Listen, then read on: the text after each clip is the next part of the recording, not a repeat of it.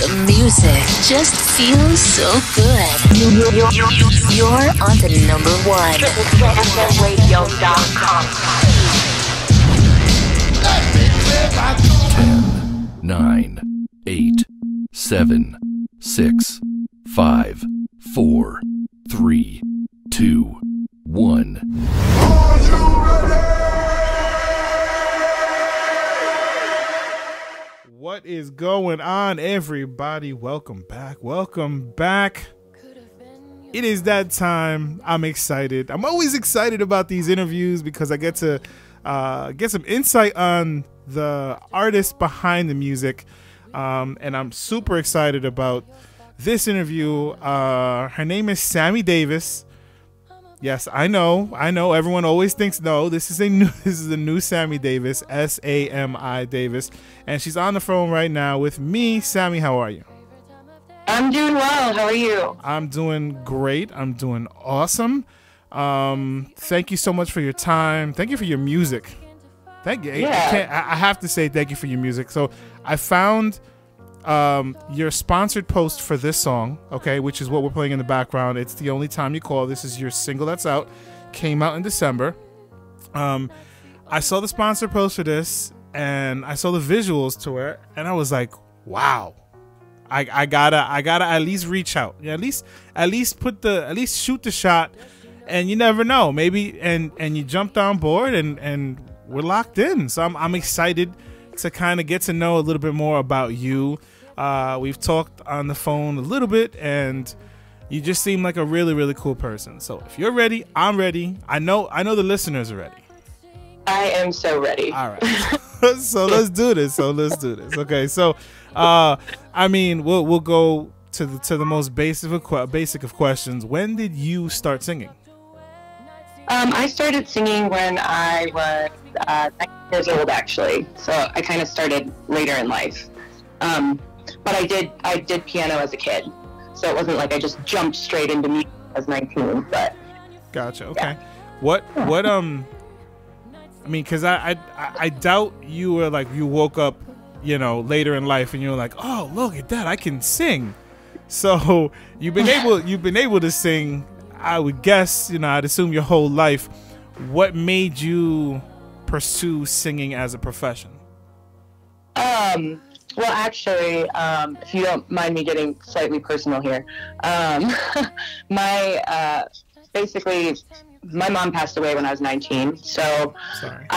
It completely turned my world upside down. I decided life was too short. I hate what I'm doing right now, so I'm going to try basically everything that I've ever wanted to try. So that included things like breakdancing, which I will never do in public, so don't ever Okay, all right. Yeah, and singing was the one that stuck. That was one of the things I tried, and I loved it, and it's when I decided to start pursuing it as a career. First of all, sorry to hear about your mom. Thank you. Was that something that she wanted you to pursue, or was this something where, it was just like, hey, you only live once, and no one's promised the next day, the next second, so let me just go ahead and do this?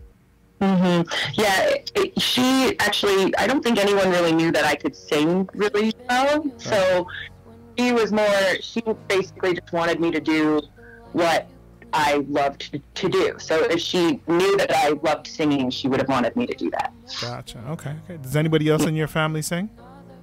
No, actually. I've heard my dad sing a couple times, just randomly. He has a good voice, but other than that. There you go. All right.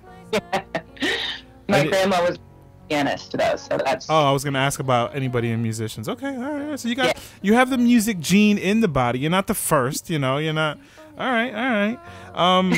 Can you remember a specific performance when you were a little later in life? You weren't like most people say, oh, I was in elementary school. Do you remember a specific performance where you performed on stage and you thought to yourself, like, this is it. This is what I want to do? I mean, there's been a lot. I think the one time I remember wasn't actually a performance, but it's the time that I remember that I officially decided that I wanted to be a musician. And it was actually, there was a Howl at the Moon in Denver for a while, and it's a dueling piano bar. And I went there with my boyfriend at the time, and had a little bit to drink, got really emotional, and I was like, this is what I want to do. Gotcha. So I ended up going up to the players at the end of the night and was like, how do I do this? How do I audition? And yeah, I got an audition 2 weeks later and started doing dueling pianos. Wow. So, okay. Yeah. All right. Yeah. I like that. I mean, dueling pianos is on the music. Did you sing while you were doing that as well, or? Yes. It's not just piano. Yes. All right. I like that. All right. Is that like a big thing out in Denver? It's not so much in Denver anymore because they don't really have any dueling piano bars that I know of in Denver, but it used to be a big thing. It's actually surprisingly large world. You wouldn't think it would be, but it is. All right. Okay.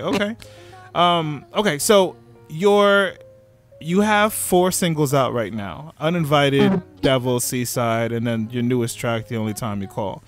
When you're getting ready to sit down and write a song, or let's look at the 4 songs that you wrote. Like, what was your pregame? What was your lead up into going and actually saying, all right? Was it like a process over days where you wrote a little bit here, you wrote a little bit there, or was it like, I sit down, I do this, and then I go right into writing the whole song? It kind of depends. I guess I'll use my newest single as an example, The Only Time You Call. That one, I actually wrote for a songwriting class, and this is where I learned a lot of my process, actually, for how I was going to write out songs. Usually it starts out with like me humming some kind of melody that I hear in my head, and recording it on voice memo. That's usually how it like starts.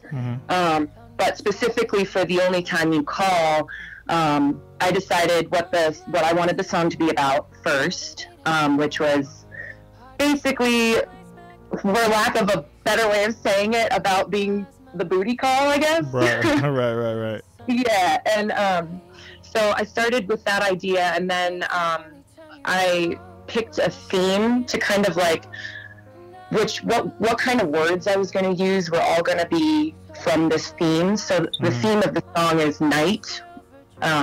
So I used a lot of descriptive words relating to that theme specifically, and I wrote down this huge word bank of all words relating to night, and then words relating to those words that are relating to night. It was a huge word bank. And then at that point, that's when I started kind of feeling the melody out and picking words that work with the melody, and it just kind of turned into this whole thing from there. But I think that one I mostly wrote in one sitting. Gotcha. You put a lot of work into this. Yeah, yes. There's a lot of prep for me. For all sure. right. But that's good. Listen, the end product. It's all about the end product. And Exactly. The Only Time You Call is that's pretty good. It's pretty good. It's a pretty good Thank track. you. It's a pretty good track. So definitely worth what you put into it. So for me personally, music helps me. It's always been like it's always been like my blood. It's always been in my being. You know, whether I'm going to do chores within the house, or I'm going to the gym, or I'm at work, or I'm driving in my car. Like, I always have music. So, there's always music somewhere going on that's helping me do what I'm doing better. You know what I'm saying? It helps me do it better. So I've asked this kind of question before to other artists, and I want to switch it up a little bit.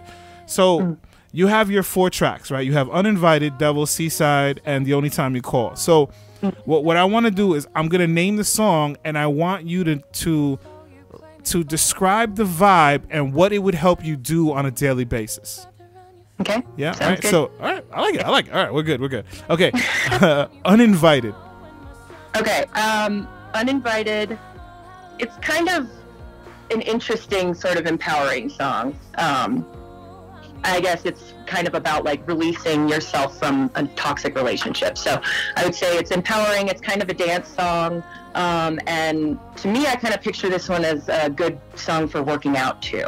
Okay. All right. Yeah. All right. A good gym track. A little get the cardio going, the blood pumping. Okay. Let's do Devil. Devil, that one is kind of, I guess it's sort of angry and dark. It's probably my darkest song. Okay. I think it's good for getting motivation after a breakup. Oh, okay. All right. All right. Seaside. Seaside, that one, it's interesting because it has this like upbeat sort of Latin vibe to it, but it's about a toxic relationship. Gotcha. So I see a theme. I see a theme here. Yeah.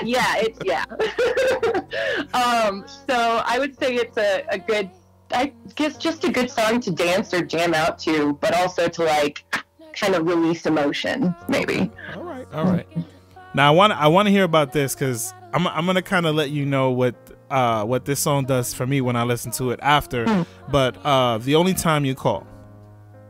That one is my most emotional song, and I would say it's good for crying. So good for getting emotions out. Like you're sad, you want to feel more sad. It's a good song to listen to. If you're sad and you want to just go a little bit darker and into the hole, that's a perfect song. And I not so much the whole part of it, but I do agree that it's a very the melody, and it's very how do I say it? Like it like the world stands still and it allows me to kind of think. You know what I'm saying? Like to kind of go through my emotions and kind of think without I don't know, it just helps drown out the world when I listen to this song. Like it's really, really good. It's really, really good. I'm going to tell the listeners, you have to get this song. Okay, you have to get this song. It's available. First of all your music is available on iTunes. And I say iTunes because that's cool if they go to like your YouTube or the Spotify and they go ahead and stream it. That's great. That's awesome. That's great for numbers and algorithm and all this stuff. But that don't pay bills. So we need people to go out and go ahead and buy the tracks, 99 cents, $1.25, whatever it is. So all right, so you're extremely talented. Thank you. So you're very welcome. So but besides having a great strong voice, you play keyboard. Obviously, you do it on your videos, your Instagram videos, and I'm gonna tell people, go to your Instagram because it is just a roller coaster of visuals and sounds and this and that. So they gotta go there. But you do your own graphic design. You do your own videos. Like what else? What else is Sami Davis do? Like basically, what else do you do? Like you do your own. Obviously, you sing your own stuff. You write your own stuff.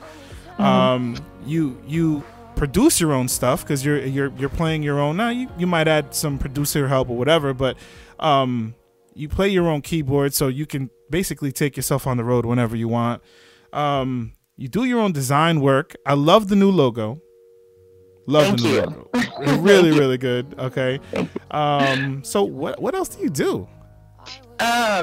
Well, I do dabble in audio production, but for these songs, I've been working with a producer. But also, I guess this is kind of an interesting fact about me. I was a synchronized swimmer for 10 years, so I can swim. Right. You are on the strong side. Yeah, yes. I've seen the muscles. I've seen the muscles in the videos and all that. You are on the strong side. Yes, go ahead. Yeah. So I'm very into fitness. Yes, you are correct. Okay. Other than that, I mean, I'm mostly creative. I'm very crafty. I don't know. I dabble in interior design. Good. All right. This is nice. Okay. All right. So you can build your own sets. Yes. You could record your own videos. You design your own videos. I mean, that's pretty good. You're kind of self-sufficient going on there. I like that. Big props. Yeah. Thank you. You're welcome. when it comes to your music, like what do you want the listeners to know about you? Not about the song, not about the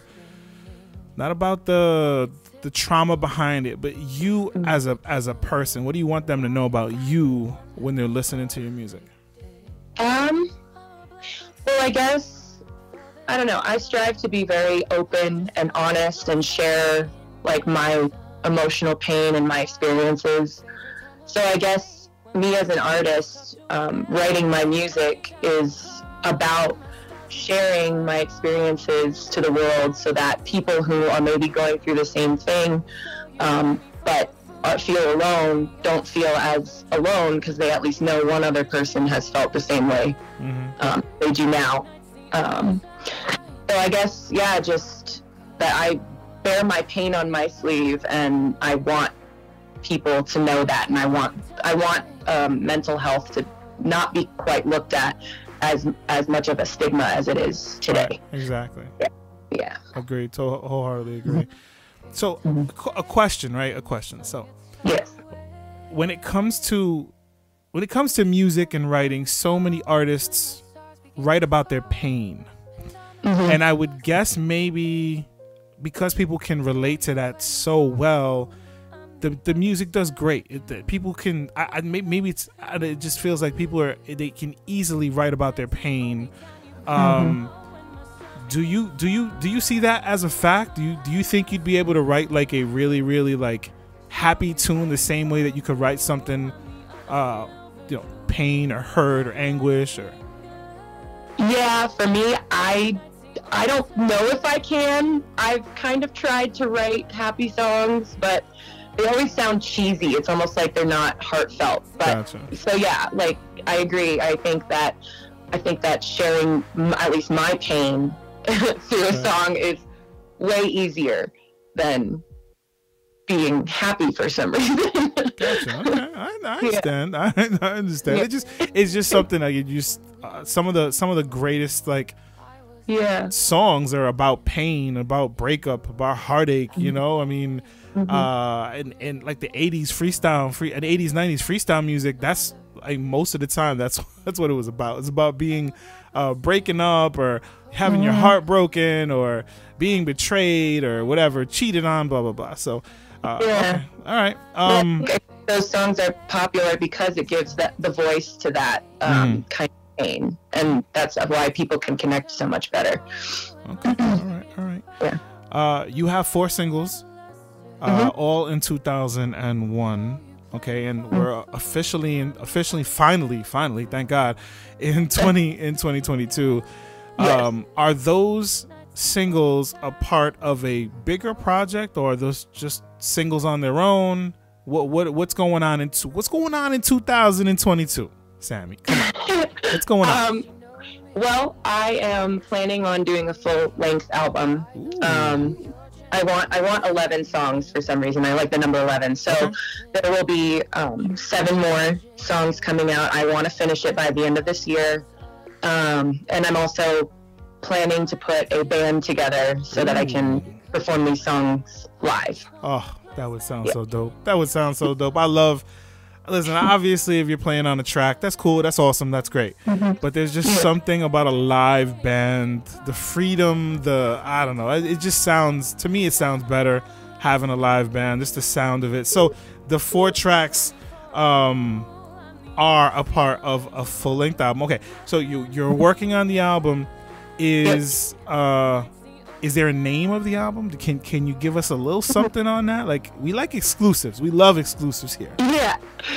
I've thought about it a little bit. I guess I have like the essence of what the name is going to be about. Okay.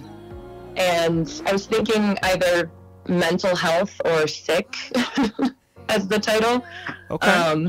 I'm currently writing a song right now called Sick, and I think it's just because as I said before, I'm very open about my mental health, and I kind of, every song I've written is sort of in one way or another about my mental health. So I thought that could be a cool album to start with.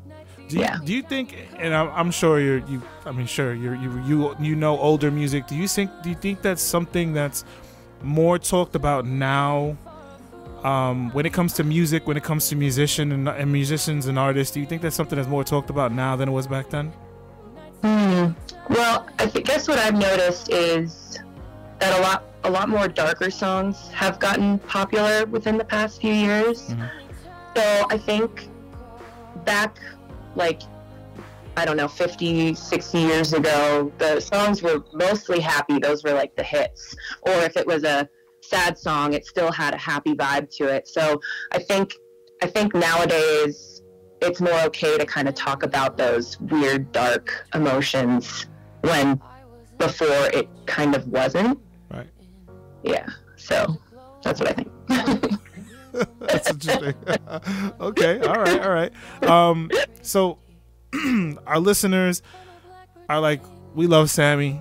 She's awesome. How do we find and follow her? So do me a favor. Let our listeners know social media wise how they can find and follow you, your website, all that good stuff. Go ahead. Awesome. All right. I guess I'll start with Instagram. Why not? You can find me on Instagram at sami.davis.music. And then I'm also on Facebook, which is facebook.com/SAMI Davis Music. No dots in between that one. And then I also have TikTok. You can find me at Sami Davis Music. And then, my website is samidavis.com. Okay. So, all right. And again, let us encourage our listeners to go to iTunes, buy all 4 tracks. Really, really good. They won't be disappointed. I know I personally wasn't. Really, really good tracks. All right. You're absolutely welcome. So we're gonna do our last question here, and you kind of alluded to some of the things that we're gonna talk about, maybe before. But what are 3 like accomplishments that you're proud of up to date? Could be personal, could be professional, but I mean let's kind of shrink it down. So in 2021. What are 3 accomplishments you think that you have up to this point? Well, I mean, I guess this isn't an in-process accomplishment, but this is the first year that I've started ever writing and recording and getting my own stuff out there. So to me, I see that as a huge accomplishment because I was too scared to do that before. Then let's see. I mean, I have a degree in audio production. School was an accomplishment for me. There you go. All right. And then the third one, it's kind of random. I'm a part of a band called Rocket Surgeons as well. And we've been together for like 10 years. Wow. And we had a viral video called Broccoli. And that was a pretty cool accomplishment. Okay. So, yeah. All right. I like that. Broccoli. You're gonna have to look that up. That up. Please do. It's ridiculous. Okay. So you've performed, obviously. Have you been able to perform any of the new tracks of your solo tracks? I've performed a couple acoustically, like with my voice and just piano, but I haven't perform them with the full production behind it. Gotcha. So, which do you find more pleasure in, performing on stage or recording in the booth? And this will be this for real. This is the last question, I promise. You're good. You're fine. No worries. Okay. This is a hard question, though. I think I like both in different ways. I absolutely love being creative, and so recording from home or in the studio kind of gives me that creative outlet that I need. But I also absolutely love performing. I love the adrenaline rush I get from it. I like sharing what I've created with people. I don't know. I like them both equally in different ways. I like that. And they kind of intertwine because, you can't perform tracks that you didn't like. Obviously you got to make them in the studio, but while you're making the tracks in the studio, you've performed before, so you wanna you know what type of music works best for you. Yeah. You know, that's what you record, and then you record what whatever you record, you perform on stage. So it's a nice little happy circle right there. Happy circle right Yeah, there. it's a happy circle. Exactly. Sami, you're amazing. You're awesome. Thank you so much for your time. It's about that time. It's about that time. We want to debut your track, your beautiful track. The Only Time You Call, all right? And I'm gonna stop talking. I want you to introduce it. And again, thank you so much. The stage is yours. Awesome. Thank you. This has been awesome. The next song you guys are going to hear is my newest single called The Only Time You Call.